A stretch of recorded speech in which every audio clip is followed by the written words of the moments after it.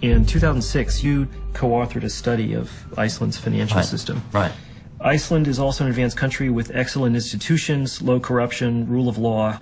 The economy has already adjusted to financial liberalization, while prudential regulation and supervision is generally quite strong. Yeah, and that was the mistake. That turns out that that the prudential regulation and supervision was not strong in Iceland, and particularly so what during led this you period, to think that it was? I think that you're going with the information you had, and generally the view was that Iceland had very good institutions. It was a very advanced country. Who told you that? What kind of research did you do? You talk to people. You have faith in the central bank, which actually did fall down on the job. Clearly, this.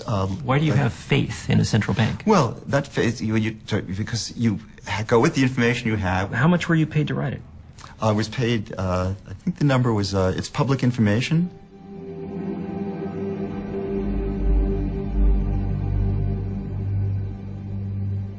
On your CV, the title of this report has been changed from Financial Stability in Iceland to Financial Instability in Iceland. Oh, well, I don't know. Wherever it is the thing. If it's a typo, there's a typo. I think what should be publicly available is whenever anybody does research on a topic that they disclose if they have any financial conflict with that research. But if I recall, there is no policy to that effect. I can't imagine anybody not doing that. In terms of putting it in a paper, there would be significant professional sanction for failure to do that. I didn't see any place in the study where you indicated that you had been paid by the Icelandic Chamber of Commerce to produce it. No, I don't. Okay.